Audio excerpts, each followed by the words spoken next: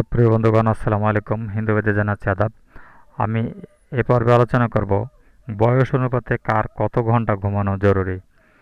পরিশ্রমের পর বিশ্রাম আবশ্যক, আর বিশ্রামের সবচেয়ে ভালো পন্থা হচ্ছে ঘুম। ঘুম অপূর্ণ থাকলে শরীরে বাসা বাঁধতে পারে নানা ধরনের রোগ।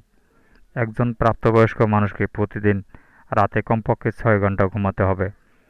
এর চেয়ে কম ঘুম শরীরের জন্য মারাত্মক ঝুঁকিপূর্ণ, আর এই পরিস্থিতি দীর্ঘদিন চলতে থাকলে একসময় তা মানুষের আয়ুর ওপরও প্রভাব ফেলে। আসুন জেনে নেই বয়স অনুপাতে কার কত ঘন্টা ঘুমানো জরুরি।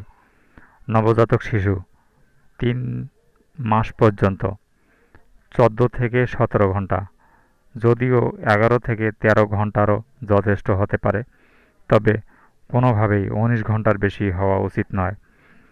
শিশু 4 থেকে 11 মাস কমপক্ষে 10 ঘন্টা আর সর্বোচ্চ 18 ঘন্টা। শিশু 1 থেকে 2 বছর 11 থেকে 14 ঘন্টা। প্রাপ্ত প্রাক স্কুল পর্ব 3 থেকে 5 বছর বয়স, বিশেষজ্ঞরা মনে করেন 10 থেকে 13 ঘন্টা। স্কুল পর্যায়ে 6 থেকে 13 বছর, এনএসএফএ এর পরামর্শ 9 থেকে 10 ঘন্টার ঘুম।